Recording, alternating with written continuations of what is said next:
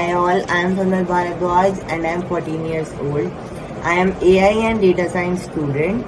I started learning data science about a year ago and I enrolled for data science certification program by 360DigiTMG, which really gave me a brief introduction that what actually data science is about. After completing this course, I started working on a live project in which we have to predict the footfalls of outpatients based on past data and give suggestions to the hospital that what improvements that they can do.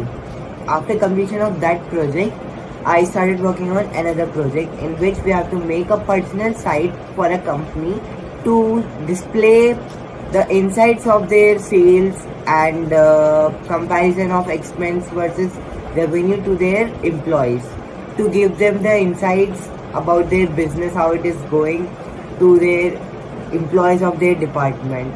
Currently, I am doing artificial intelligence and deep learning course offered by 360DigiTMG. I'll become AI expert soon.